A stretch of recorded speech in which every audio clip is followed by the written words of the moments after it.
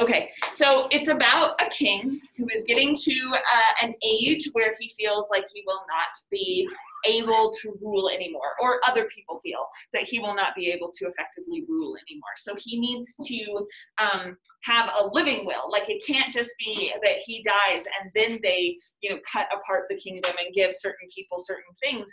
This has to be something that is prepared for early, and it has to be something that kind of happens before he dies then, to kind of pave the way for the next ruler. So he has 3 daughters. He has a daughter named Goneril, a daughter named Regan, and a daughter named Cordelia.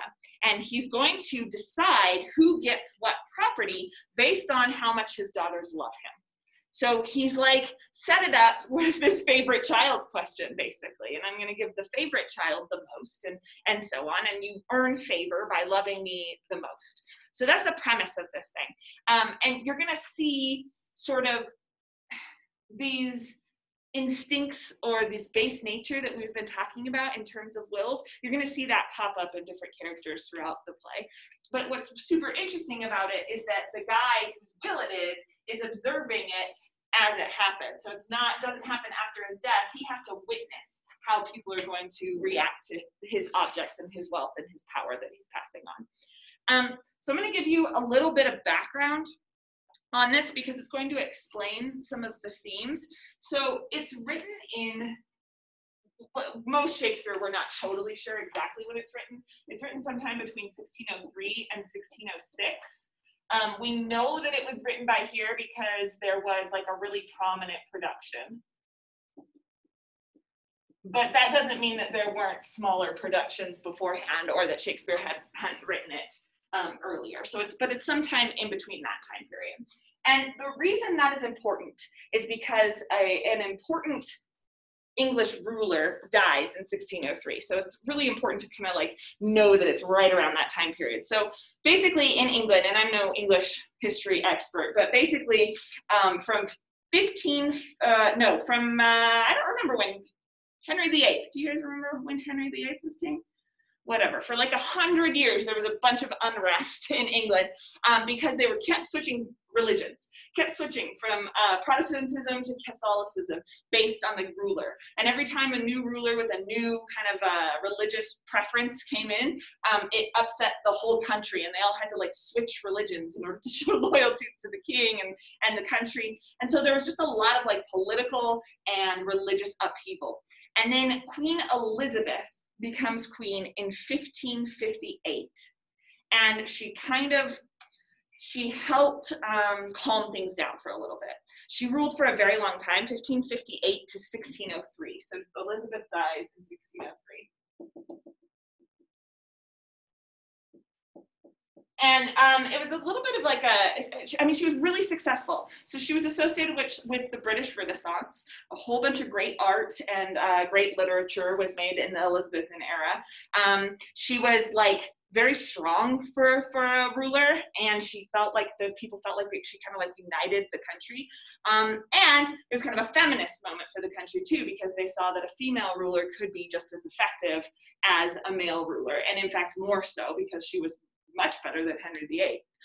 So people were like, oh, queens can be in charge just as legitimately as kings. And so she dies in 1603, and she's the last of like the Tudor family. You've heard of the Tudors, right? Maybe. Anyway, a bunch of rulers that were part of the Tudor clan. She's the last of them. So not only do you have a switchover of rulers at the time, but you also have a switchover of families to rule too. That means Elizabeth didn't have heirs. So Elizabeth got to just appoint who she thinks would be the next one. And she appoints James the First. And this was the Elizabethan era. This started the Jacobean era. And James was an interesting guy. He was like kind of a spiritualist. He believed in demons and witches and lots of supernatural things. And he also believed that the kings have a divine right to rule. So it's not just that they've been politically appointed, but that God has appointed them through God's puppeteering kind of. God has made James the king. And so whatever James said should be kind of like the Pope. It should be respected as though it is the word of God, basically, because God appointed him king. So obviously God is going to approve of the things that he does as king. And that did not go over super well in history, and it kind of leads to, I mean, among other things, but it leads to the English Civil War, which goes from 1642 to 1651. So you kind of see the timeline here. Elizabeth dies 1603, which is when Shakespeare maybe wrote King Lear, or started to write King Lear. And 1603 to 1606 is that transition of power from somebody very politically capable and interested in the arts to somebody that is kind of a little bit more superstitious. And I hesitate to use that word because I don't mean to ever denigrate anyone's religion, but like believes in demons and ghosts and witches and so on, and also believed in divinity as his right rather than politics as his right. All right, so that's kind of the historical background of it. So Shakespeare, with that, living in that time period, writes a play about a king who believes in his own divine rights. It seems like really politically risky to me, honestly. But he was able to couch it a little bit, hide it a little bit, because it was based on a real king. So it was based on this Brythonic, this ancient king named Lear. He spelled it this way, though, who was probably from around 1587, was when, oh, sorry, this was when the story, the legend first appeared. Legend appears. But it's kind of like the King Arthur legend, like people aren't totally clear when this guy actually lived, if he did it all, but people kind of think it's sometime in the 12th century. So he bases his story on like ancient Britain, right? He's not necessarily, it's not a contemporary story, it's historical fiction. And then he also adds in a subplot with characters that he completely invents. It's a lot like Arthurian legend, where you could do a lot with it because no one totally agrees what the truth was. So he plays with it quite a bit. But that kind of hid the fact that maybe he was talking about James all along. But yeah, okay. So the other thing you need to know is that there were two versions of the play printed, and there are lots of controversies over which one is actually Shakespeare's. So there was one in 1808 that appeared in one kind of set of his plays, and then there was one in 1608, one in 1623.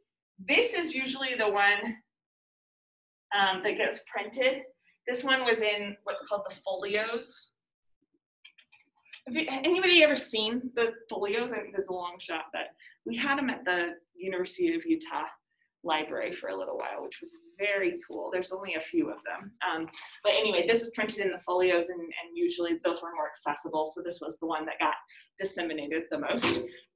But in our version that I printed for you, the stuff that is added in 1623 is in brackets. So when you see the brackets, that means that this was like an edit.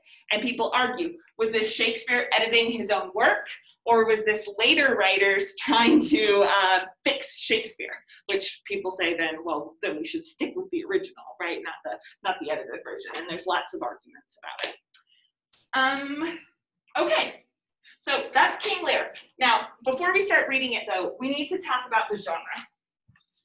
There's lots of me talking today, by the way. Sorry about that. So we're going to talk about tragedy, because this is a tragedy. Automatically, if it's a tragedy, a Shakespearean tragedy, you know someone's going to die at the end. In fact, most of them will die at the end. So spoiler alert, they all die. That's kind of like the one thing to know about tragedy. But the word tragedy, it comes from, actually, just what we know of tragedy. Aristotle's book, Poetics. So this is a super influential book in literary studies, Aristotle's Poetics. In it, he talks about the differences between tragedy and comedy. And he addresses a really central question that the Greeks were talking about at the time. The Greeks were asking, is it okay to include immoral behavior in art? So Plato and Socrates, they said no. They were really upset by the way, like, especially that the gods had been represented in Greek mythology, like in the Iliad or in the Odyssey. They're like, why are we presenting people with these immoral gods who behave so badly? Everyone's going to read this and then mimic what they read in the books, and they're going to start behaving badly themselves. And Aristotle said, no, that is not the case. People can read something and discover, Aristotle says, it is totally fine to have immoral behavior, fine, and good even, because people will read it and discover internal themes about how to behave well. People will learn from stories. That seems like a given now, but that was a debate at the time. So people are going to learn from stories, and it is going to cause them to become better people if they read about immoral behavior, as long as the like themes around it are moral, right? And he says then one of the best ways to teach people these moral themes is through tragedy. He says storytellers use what's called mimesis, which is an imitation of life.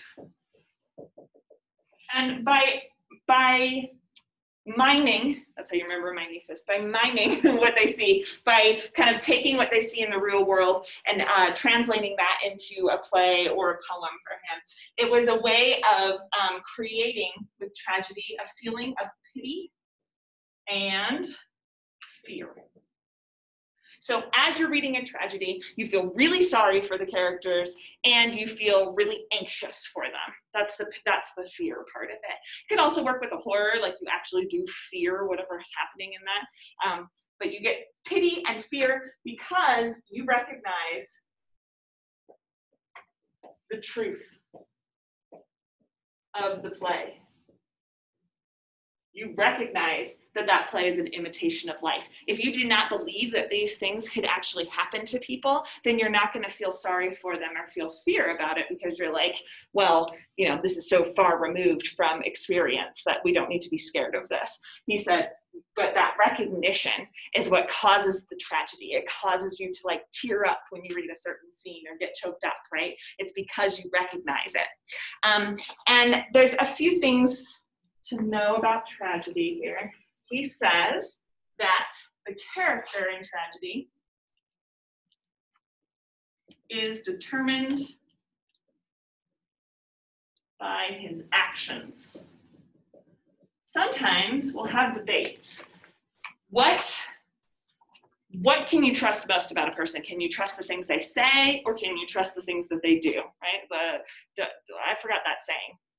Follow. Actions speak louder than words. Could be that one. Perfect. Let's stick with that one. Actions speak louder than words for Aristotle, for sure. The place he was talking about did not include a whole lot of interiority. Like in the Iliad, you never hear one of the characters like thinking to themselves. It's all spoken, and it's all based on what they then actually do. And that's how you determine whether somebody is a good person or a bad person. It's based on their actions. So it doesn't really matter what they spew off in a monologue. What matters is what they do afterwards, and that builds up a character. And this character then has to have a kind of arc in a tragedy, and the arc occurs in two ways. One, there can be peripeteia. I'm teaching you a new word today. Oh, maybe some of you know peripeteia. Peripeteia is when your actions change. So you achieve the character arc when the actions change. And this can be something where it is characters are subject to fate. So if someone dies in the book, that's a peripeteia. If somebody murders somebody else, that's peripeteia. When the actions change from one second to the other, it kind of changes the whole state of the character. The other kind of arc that you can create is through Anagnoresis. And I can't ever say this. Anagnoresis. Anagnoresis. Which is another way of saying recognition. Sorry, peripeteia means, it translates as reversal of situation. So someone's situation changes from one moment to the next based on fate. Anagnoresis is a reversal of your mind state. So you change from ignorance to knowledge. Maybe you think you're going through the whole play and you think that let's say you're a Lear, you think that your actions are based on your choices. Like, I'm doing this because I have free will and I choose to do this thing. But recognition is when you realize that there might be a reversal of situation and you accept that you're not fully in charge of the things that you do. But really, that's how Aristotle thought recognition had to happen. But really, we use it now to say that this recognition character arc is any time the character gains like a significant piece of knowledge that changes the course of their actions and the course of their character then. All right, through all of this, the writer is going for fear and pity. That's what they want to create with tragedy. That's what they want to create in the audience. I want you to feel pity for my characters and I want you to be afraid for them, right? But that's not where Aristotle thinks tragedy ends. It's not like you close the play and you're like, well, life is pointless and I'm sad all the time and anxious all the time. What he was saying is that you do all of this for the purpose of catharsis, which is like a purging of emotions. And I think this is really how horror works a lot of times. Like, I love watching horror movies and I'm also a very anxious person. And I think that might be part of it. I can watch the horror movie and I can be anxious for an hour and a half, just really, really kind of like my adrenaline's going, my heart's pumping because I legitimately get scared at these movies. But by the end of it, even if everyone in the movie dies, even if it's like a horrible ending, by the end, just the process of making those fears visible in front of me on the screen causes that purging of emotions. So that we're supposed to, if tragedy is working well, we're supposed to get rid of all these negative feelings through the process of watching it. It's maybe part of the reason that we like sad stories or we like scary stories. So that's kind of the ultimate goal, this cleansing of the emotions, cleansing of like really passionate emotions especially. All right, there's a couple more things to include about tragedy because this is Aristotle's version of tragedy. Shakespeare has a couple things associated with him that makes his tragedies. Someone important always dies in his plays. There is always some kind of tragic flaw or error in the main character. And this one's really important. His tragedy is always about important, great people. So it's not about like, his tragedies are not about just like the common everyday man. They're always about people who are really important to the country, really great, like have a lot of power, because he wants to show how these, their actions ripple. So when they make actions, when they have these character arcs, it affects far more people than just themselves. Comedy is the opposite of that. Comedy, it's like, it's the everyday person, and they realize that their actions are not important. In tragedy, you realize your actions are important. Okay.